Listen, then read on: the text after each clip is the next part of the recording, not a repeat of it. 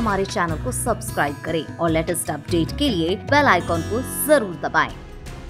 सरकार की zero tolerance की नीति को धता बताने वाले रिश्वतखोर पटवारी को विजिलेंस की टीम ने दबोच लिया। टीम ने पटवारी को रंगे हाथों 8,000 रुपए की रिश्वत के साथ गिरफ्तार किया। रिश्वत जमीन के इंतकाल के नाम पर ली गई थी। विजिलेंस टीम की गिरफ्त में आया ये शख्स वो रिश्वतखोर पटवारी है जिसे रंगे हाथों पकड़ा गया है। दरअसल गांव खानक में दीपक कुमार पटवारी की जाखोद हिसार निवासी विनोद कुमार ने शिकायत की थी कि पटवारी उससे इंतकाल के बदले में 10,000 रुपए मांग रहा है। विनोद कुमार की गांव पंजोखरा में 5 एकड़ जमीन है जिसके इंतकाल के लिए पटवारी दीपक ने 10,000 रुपए की डिमांड की थी, जिसमें 2,000 रुपए पहले और 8,000 रुपए आज देने की बात हुई। इसकी लिखित शिकायत विनोद कुमार ने विजिलेंस भिवानी में की, जिस पर आज विजिलेंस भिवानी इंस्पेक्टर मुकेश कुमार के नेतृत्व में रेड करके 8,000 रुपयों समेत रंगे हाथ दीपक पटवारी को मौके पर ही पटवार घर खानक से गिरफ्तार कर लिया गया।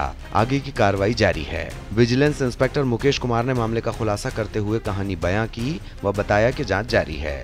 हमें कंप्लेनेंट आया था विनोद कुमार नाम का, जो जगान गांव का रहने वाला है। उसने आके हमें शिकायत दी कि उसे इंतकाल करवाना है उसके फादर की डेथ के पश्चात, और इंतकाल के एवज में जो संबंधित पटवारी है वो उससे पैसे की डिमांड कर रहा है, जिसमें से 2,000 तो वो पहले दे चुका है और 8,000 की डिमांड उससे अब दी जा रही है। तो वो शिकायत हमने दी, उसने उसके संबंध में कुछ रिकॉर्ड हमें पेश किए, तो हमने जो पटवारी को है रेड हैंडेड इसमें पकड़ा है।